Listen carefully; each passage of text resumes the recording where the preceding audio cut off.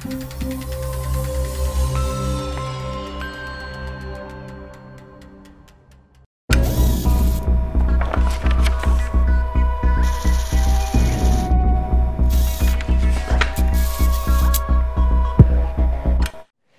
there guys, my name is Chris Bowden and welcome to the Geek Group. And today we have this, made by Maxwell.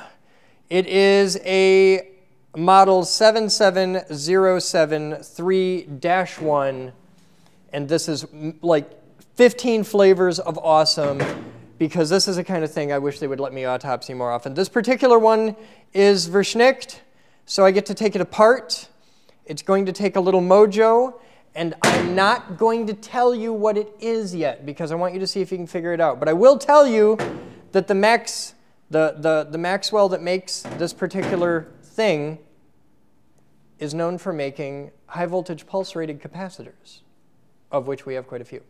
So meditate on that while I try and find the right tool to get into this, which I certainly do not have. Ah! Ha! Maybe. Not. Maybe this one. Yes! Glory and victory! All right, so I'm going to have to take that off too, but I'm going to try and open this up without doing so yet.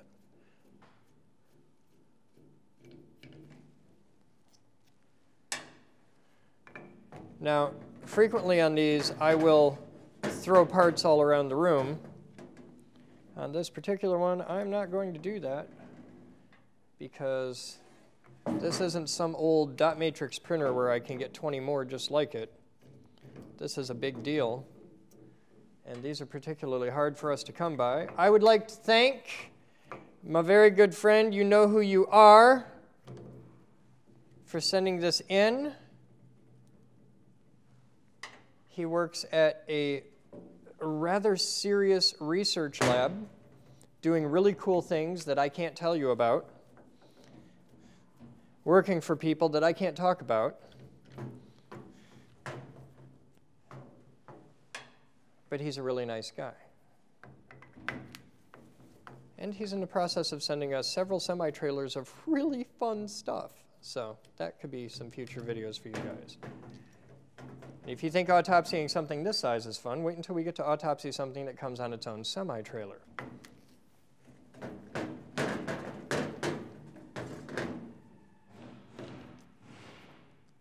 There's actually a zombie apocalypse happening in the next room, so if you hear some strange noises, that's what's going on.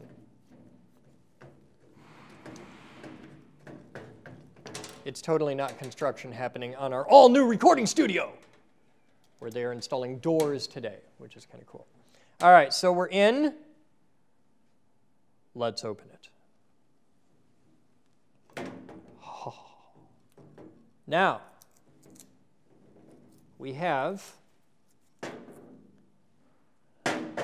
this side. You can see we have two halves. Now, this half is flat. And there appears, we'll say it's brass. It may not be, but we'll say this is a nice big brass disc. And there's a little seal line around it, because on the other side, it's recessed a little bit, and there's some ridging. And there's a big O-ring seal there, probably a Buena N O-ring. Buna N? Buna, Bueno, I don't know. It's a Spanish O-ring. And in the middle, we have this little button, and if you look at both the button and the plate, there's some charring around here. So there's your first big hint. And anybody in the high voltage world probably knows what this is by now, but can you figure out what this is yet? Now, we also have here a little, you can stop making that sound. We have a little connector coming out, connected to that.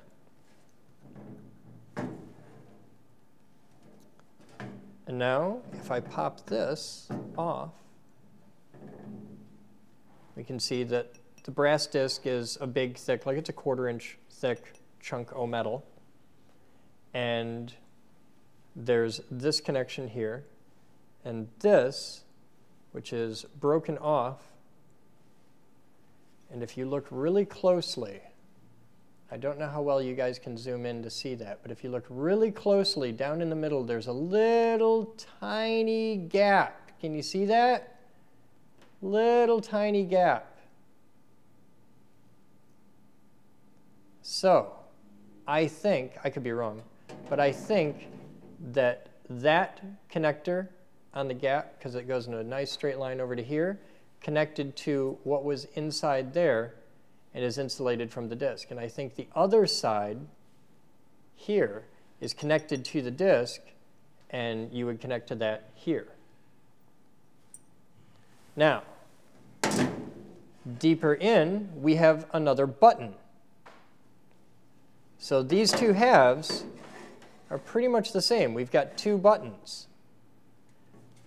And there's a hole here taking us out to this port, just like there's a hole here out to this port. And the two halves are pretty much identical, I think. So what we've got is two metallic buttons on either side of this, and it's going to be real fun to try and line that up and find out what goes where again. But I'm going to say it goes like that. And that's what you've got. So what is it? Here's your answer. This is a spark gap. It's a voltage-controlled switch. And here's the reason why for some of the things inside it. First off, it's all sealed up tight, and it's in like polycarbonate, the polycarbonates to take the abuse and shock wave. The little ridges inside provide a longer path so it doesn't arc down.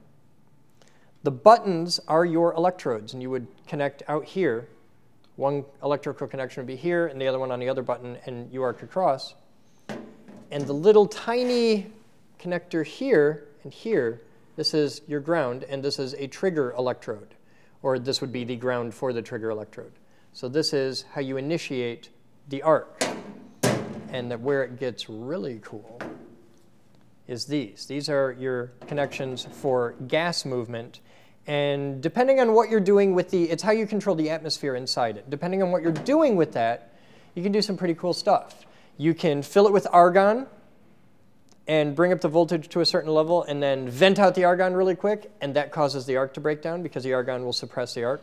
If you really want to suppress an arc, you could use sulfur hexafluoride, which is a really good dielectric gas. Or you could do fun stuff like pull a vacuum on it and make it break down earlier, stuff like that. So there's a lot going on here, and spark gaps are really cool science to explore. The downside is they're also really simple, so there isn't that much to see here. But we received a donation of like, I don't know, 40 of these things, and we're going to be using them in a Marks Bank coming up very soon. I may be using these. It's possible. We'll have to see. There's a lot to go into it. I may be able to use these to trigger Thumper, which could be really cool. But I don't think I can get them to work as low as 1800 volts. That's really tiny. So we'll have to see if I can make Thumper trigger with one of these. That could be kind of fun to play with. So that is a quick and simple look inside a Maxwell Spark Gap Model 77073-1. You guys have fun. Thank you for hanging out with me and exploring a cool little bit of awesome high voltage. I'm going to put this back together now. As always, we'll see you next time.